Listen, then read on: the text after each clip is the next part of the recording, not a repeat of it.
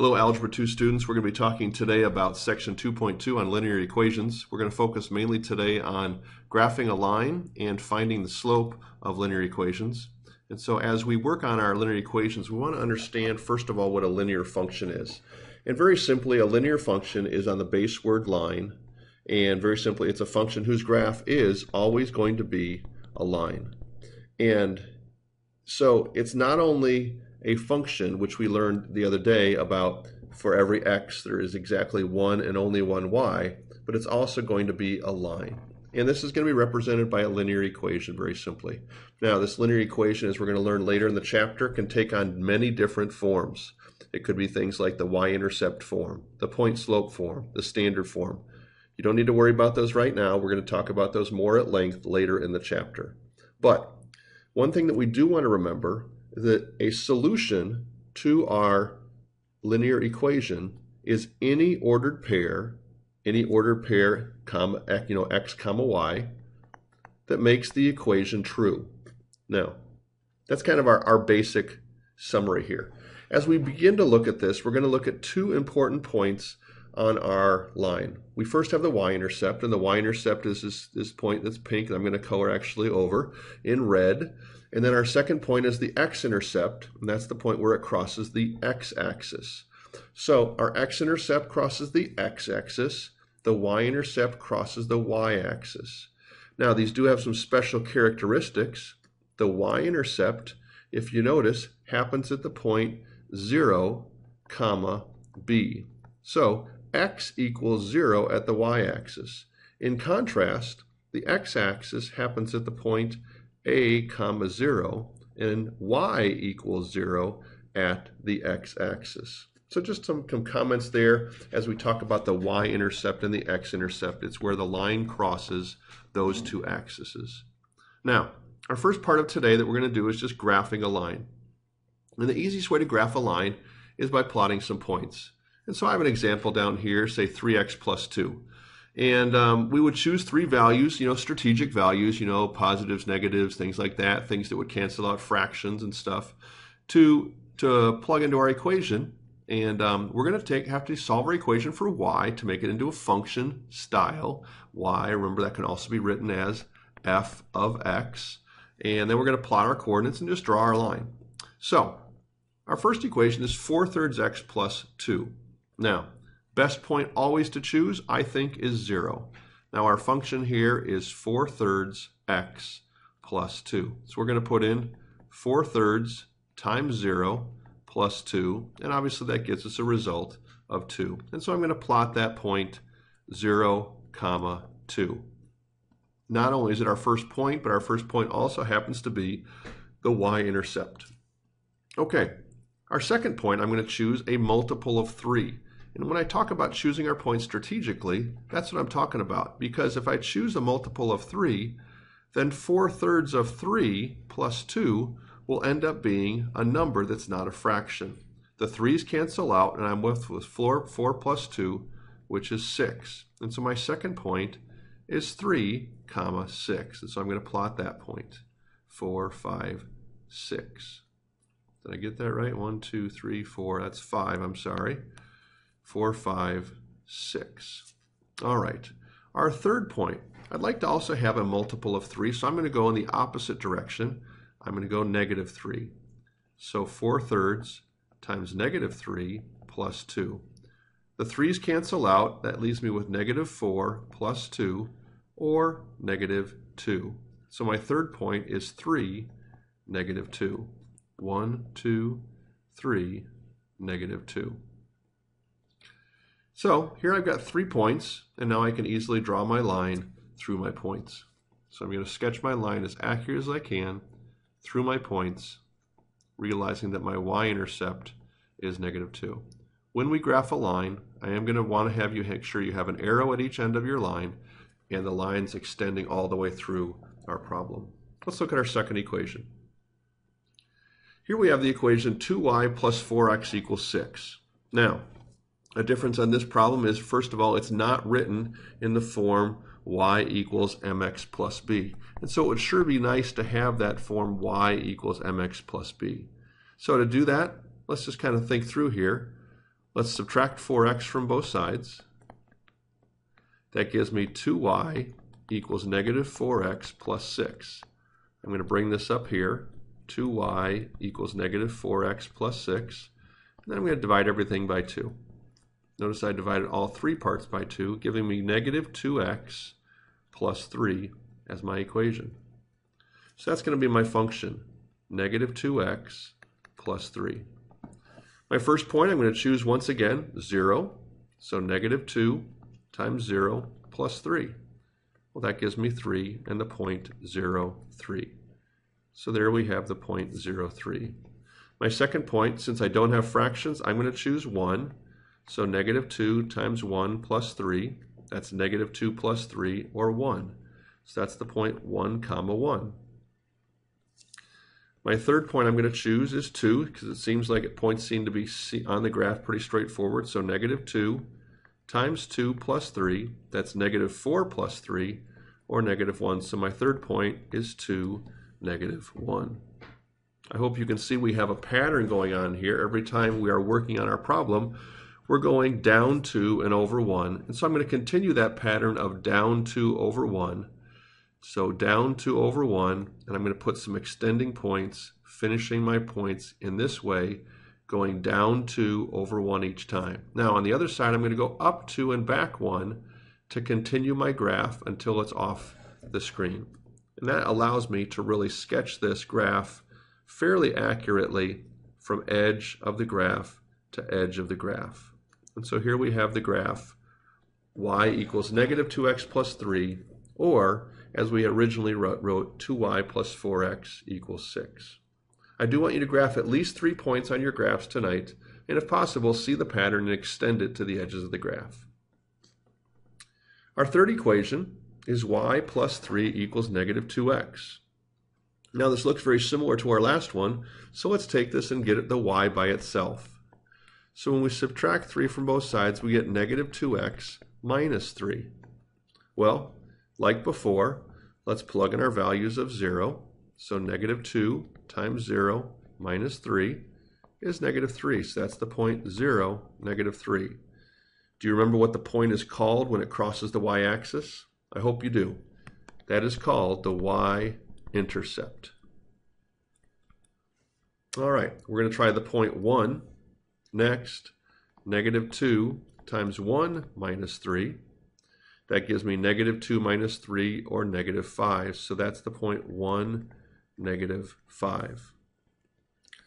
My third point, it seems like I'm going down. So that negative 1, negative 5 is, or positive 1, negative 5 is down here. And it seems like I'm seemingly going down in this direction. I might be able to fit one more point on. So I'm going to try the point 2. So negative 2 times 2 minus 3. That's negative 4 minus 3, or negative 7.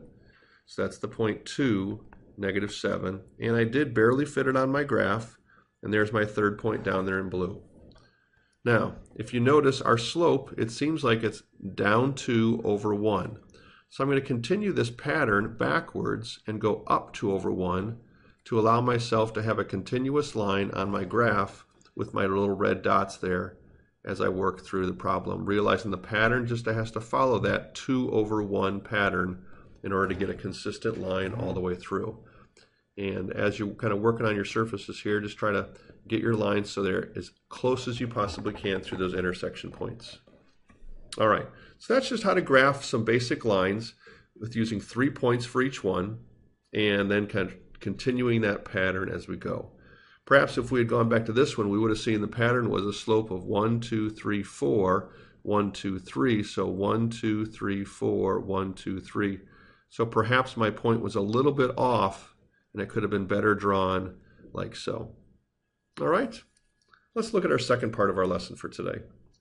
I've alluded to the idea of slope a couple times already, and the slope of a line talks about the different ideas of the vertical change over the horizontal change, or the rise over the run. Rise over run is most commonly referred to in terms of the words we talk about slope. The rise, refers to the y values. The run refers to the x values. And most traditionally, the slope is used with this equation here on our left. which is y2 minus y1 over x2 minus x1. Now, some people have asked, where does these numbers come from? Well, it comes from our points, and our first point would be x1, comma, y1, and our second point would be x2, comma, y2. And so just remember that as we're talking about our slope, we're often going to use this equation to work that out. Now remember, slope also could be thought of as change of y over change of x. Those are Greek symbols and very usually referred to with the little letter m. So I have a couple examples down here with slope. Let's take a look at them. Our first one is -2, 1, and 5, 7. So I'm going to label this x1, y1, x2, and y2. I find if I label the points, it allows me really to have a better, clear understanding of which is which and how to use my equation up here of slope. So let's work this out. x2 is 5 minus x1 is -2 divided by y2 is 7 minus y1 is 1. That gives me a slope of 5 plus 2, or 7, over 6. Let's look over here at example 5. Once again, I'm going to label x1, y1, x2, and y2. Let's find our slope here. M equals 8, which is x2, minus 6, which is y1, divided by 4, which is x2, minus 2, which is x1. That gives us a slope of 2 over 2, or simply a slope of 1. Let's look down here at example 6. Once again, let's label x1, y1, x2, y2, and let's work out the slope. M equals -6 minus 7 divided by 8 minus -2. So M equals -13 over 10. In each case, our negatives are in the numerator, and the denominator is always going to be a positive number. Let's look at example 7. Once again, x1, y1, x2, y2. As we compute our slope, M equals 3 minus 3 divided by 4 minus 1. That gives us a slope of 0 over 3, or a slope of 0. Now, this is a special situation, and for this case, I just want you to realize the fact that a slope of 0 is a horizontal line. So whenever you see an equation with a slope of 0, know that that line is going to be a horizontal line. Let's look at example 6. Once again, let's label x1, y1, x2, y2. Our slope here, we have -1 minus 2 divided by 4 minus 4. That gives us a slope of -3 divided by 0. Well, you can't divide -3 by 0, and so we call this slope undefined. But since slope represents points, we have to understand that whenever we get an undefined slope, that has actual special meaning. And an undefined slope indicates that we have a vertical line. Okay, so let's take a look at our slope and in summary here. Back up at the top, we idealized and talked about the most ideal equation for slope being y2 minus y1 over x2 minus x1, and the fact that we want to label our points when we're working with slope. We have a couple different examples of slope here, the slope being 7 over 6, +1, negative 13 over 10, 0, and undefined. In each of these cases, I just want to do some quick sketches for you. A slope of 7 over 6 means it's going to go up 7 and over 6. So our slope is something about that dotted line. A slope of 1 is going to go up 1 and over 1, a perfect 45-degree angle. A slope of 13 over 10 is going to go down 13 and over 10. So it's going to be a downward slope, something like that. A slope of 0 we've talked about being a horizontal line, and a slope that's undefined we talked about being a vertical line. So there's just kind of some examples of what the angles of slopes look like as we're thinking about how those numbers relate. I hope you realize that each time we rose up was a positive, and each time we went on the run, it was also a positive. But negatives on the vertical caused us to go down and over. We're going to do more of this as we continue to graph throughout the chapter and go from there. Our homework tonight is section 2.2, page 67, 1 through 8 all, and 11 through 19 all.